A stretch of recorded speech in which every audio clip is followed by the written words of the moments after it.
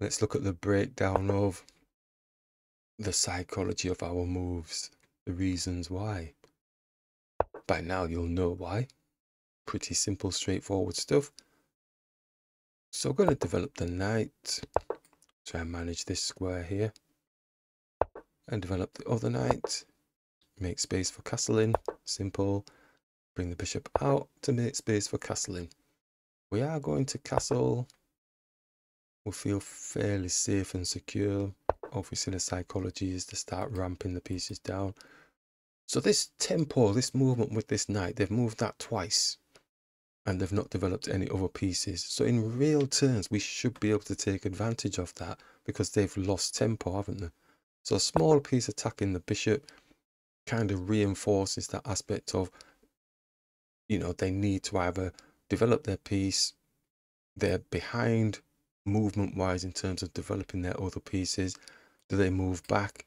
Do we chase it? Are they one of those that want to open up the kingside area by sacrificing pieces or not to try and win some sort of positional tempo? So they've moved the piece. So again, we've stopped them for momentarily developing another piece. And we could give them something to think about in terms of attacking the center. Everything is supported, knight supported. So again, giving them something to think about. And do they capture? Do we give them something to think about again? Knight attacking the bishop. Do we run out of the threats and then we give them that moment back, which is the annoying bit because it's a natural phase of the game. So at this point then, if they're going kingside castling, it gives them time to get the bishop out and develop it. So we still want to be in that, try and find that mindset and the positions on the board that give them that something to think about. So while we're kind of trying to improve our position, they haven't developed any other pieces. They've moved the knight 3 times now in the game. Is it 3 times, 4 times? However, numerous times in the game. Surely we can take advantage of a smaller piece attacking this knight again. It does give them a moment where they do actually get a tempo on us, and we can't take this pawn because the bishop is protecting. So we have to think about that. Do we develop our own bishop attacking the knight? Again, it can still just send the knight to attack the queen. We're not really winning anything. We could bring the queen here, attacking the pawn, giving them again something to think about, I suppose. But if we did bring it there, it would just take us off the board because his knight would be there. So we can't go there. Could put a check on his king, but no, we can't because the knight is there. So there's no other things that we can put a check on after that point. I'm going to develop our bishop. We know now that they're going here and there's no other movements in time that we're going to win as far as we can see. So it's probably safer bringing the queen back to either one of these spaces here, rather than thinking of anything else. We've tried that. Yeah, so that's the natural thing. Covered all of that angle. Can't take here. Bishop supporting. Can't take.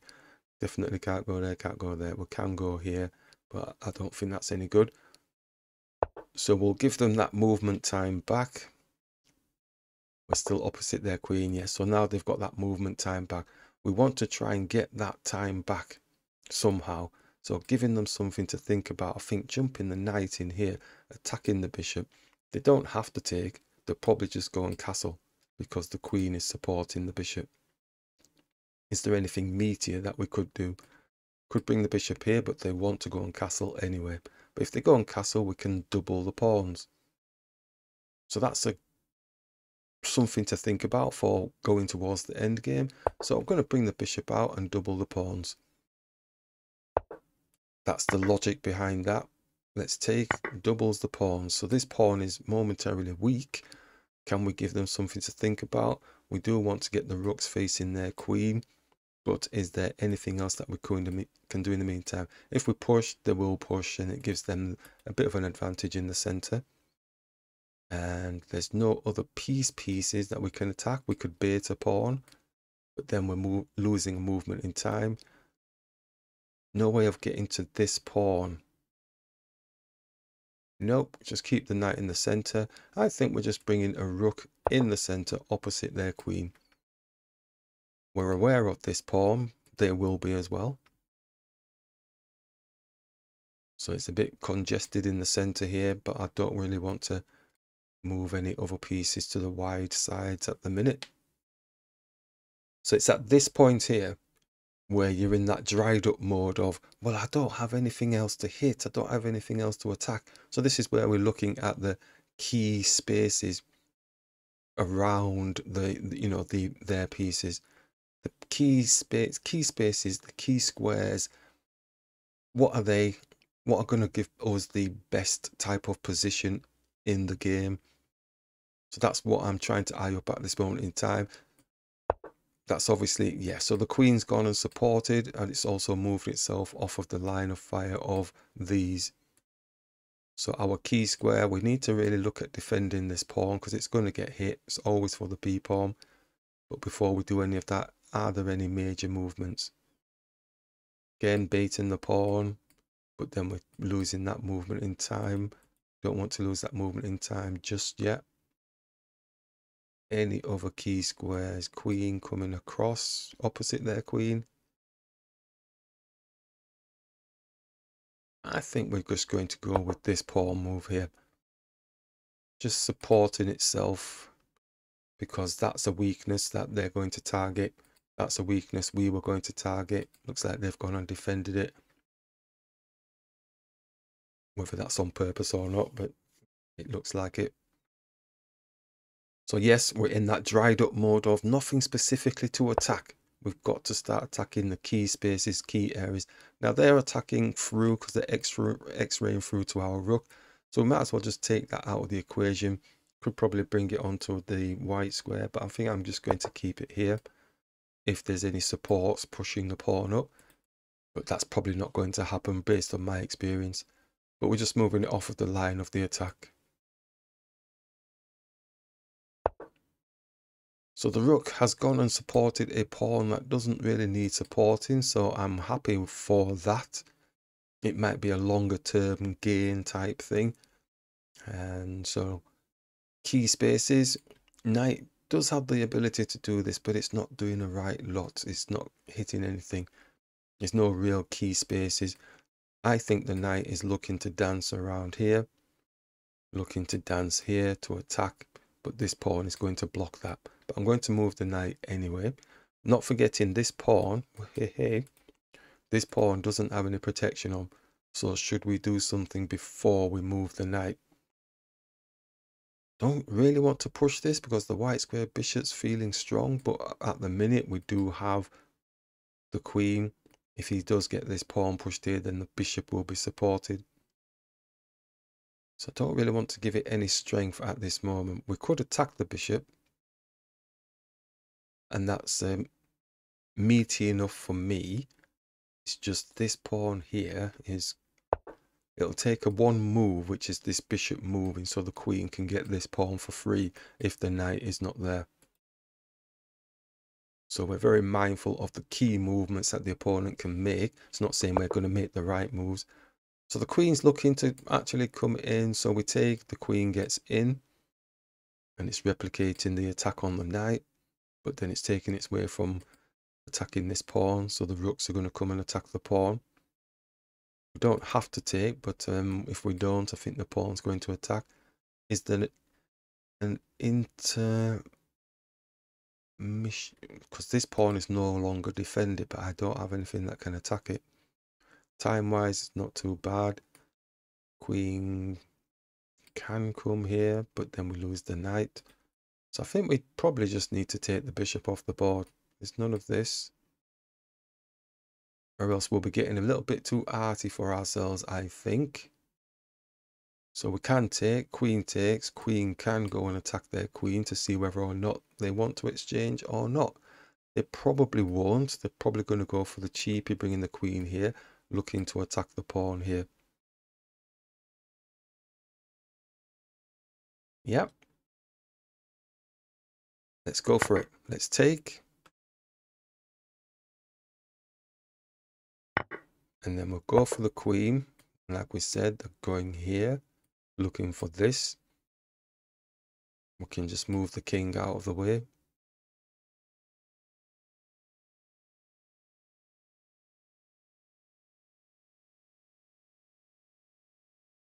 All the while we're trying to get this pawn for some strange reason. Oh, they've actually captured, so that kind of messes up that thought process. That's fine.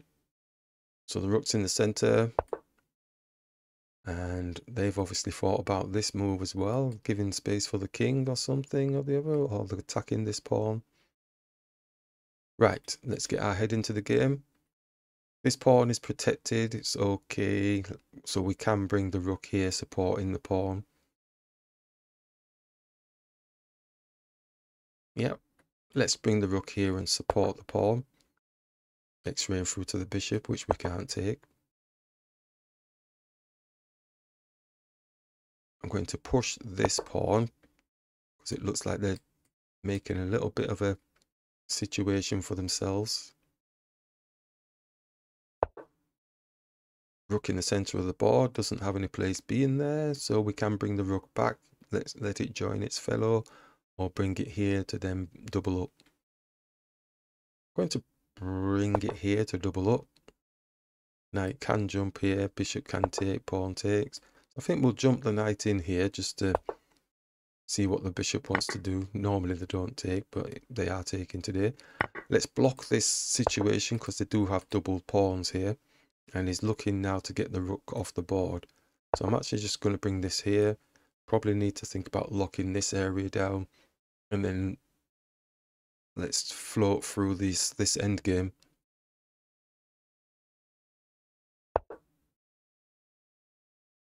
Right, so we takes, kings across, we move across. Yes, proper endgame, let's go. Let's see if the double pawn situation works for us. Let's get the king up. King up. And we're not going to stay there for long, are we? So we were going to just block this and protect here. Let's just get these symmetrical up. Can do this, but that doesn't really work. So let's just hang fire and do this. The double pawns can work for you. So if we take, do we lose out if we push? Let's just push. And let's just take. Nice and simple chess. So the king can't get down any of these areas here. So the only thing we're going to attempt to do is try and snap these pawns here a little bit. And see if our king can make its way through. Okay, get a little passer thing or something. And let's move this king, see if we can squeeze. No, we're not going to make it. I think we might have done the wrong move there with the king. We did the wrong move with the king. We should have been pushing this pawn. Now I'm getting zugzwanged because his king can come in here. Yeah, I did that wrong. If I pushed, then he can push the pawn down just for a move. And then I suppose he's blocking his way. If he pushes that, I suppose we can push past, but his king can't get here, but can go here and come round and take it. So he has to go around. We take. I don't think we get to save it. But we can push this pawn.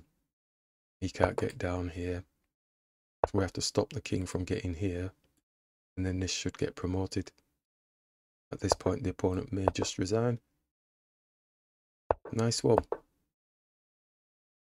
Endgame. Yes, attacking the key spaces, key pieces, targeting. You know, looking at those areas that we really want to focus on at the beginning of the game, and then looking at when you dry out of anything that you can specifically target, keys, you know, the key pieces, and then it's then looking at your position on the board basically to see where you want to go, and which is going to be best, which is going to be favourable, giving the opponent things to think about. It's a key thing really, giving them something to think about. We're trying to make it a positive thing for ourselves, you know. Sometimes it can be a bit scrappy and yeah, they think about it, but they're improving their position elsewhere. So yeah, that's how we practice, and it looks like this person's just going to let the time run out. Yeah, I thought I did that movement wrong, but it turns out that movement was okay. King there, just seeing if there's anything else they can do. We push the pawn, he pushes. Maybe they didn't have to push that one. Maybe they pushed... Oh, I can't move from them, can I? I have to wait for the analysis. Yeah, so maybe if they pushed this... that... And what would we do? We would move the king.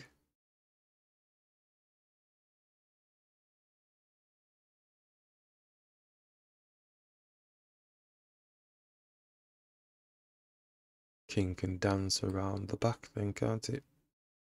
It would have been a draw. King moves around the back, push the pawn up, so my king can no longer get there and support the pawn. And the king can just dance backwards and forwards, because where am I going? So I think that would have been the better move. I think that one move probably cost them the game.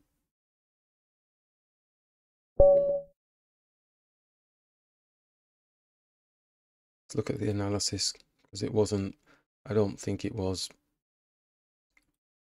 superb in any way, shape. Like I said, let's get to that point where it is really a drawish type thing. Yeah, it's this position here. There. Draw. And then that's where obviously it went wrong. So it was that one move. All they had to do was push this pawn here. Yeah, so we went through that previous. There's nothing else for me to do, really. Yeah, just go side to side here. And then just keep going side to side. Where do I go? That's what I was meaning. Good game. Good game.